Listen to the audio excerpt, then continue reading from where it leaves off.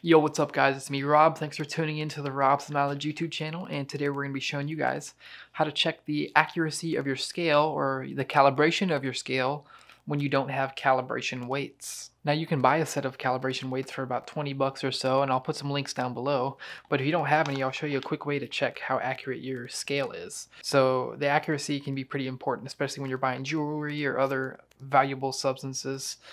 And we're going to make sure that our scales are in tip-top shape and weighing accurately. So for this, we're actually going to just use some US currency. So there's a couple things we can use. We can use a dollar bill. We can use any of the coins, really. You're going to want to make sure, though, that these are in good shape. That's how you can reliably tell the weight of them. So we're going to go through all the coins and tell you all the weights of all of those. So as you can see, we're in grams here. That's just going to be the most accurate. So we're going to start with the penny, of course, which should be 2.5 grams. There we go. We got the 2.5 grams there. We're going to go ahead and take that off. Next up, we have our nickel, which should be an even 5.0 grams.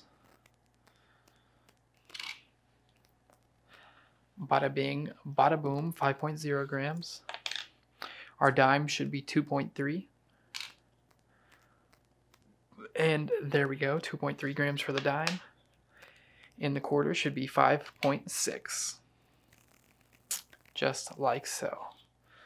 And here's another quarter as well. 5.6.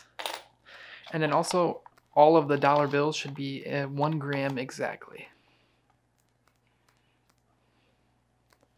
So there you go, and that's how you can tell if your scale is accurate or not.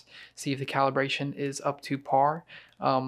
Now this is only obviously for lower gram amounts, but you could stack these. Like for example, you could, if you need 100 grams, you could stack $100 bills or a combination of coins. Like you could put 20 nickels and that should be 100 grams. Or you can just play around with that to get the weight that you need. If not, you can always, like I said, buy calibration weights, and I'll put a link to those in the description. They're a great tool to have if you use your scale a lot. If this helped you out, guys, please smack the like button. It helps me out so much, guys. And comment down below if this helped you out, what you found out about it. And I will see you guys next time. Peace out. Check out some of my other videos, and I will catch you guys later. Peace.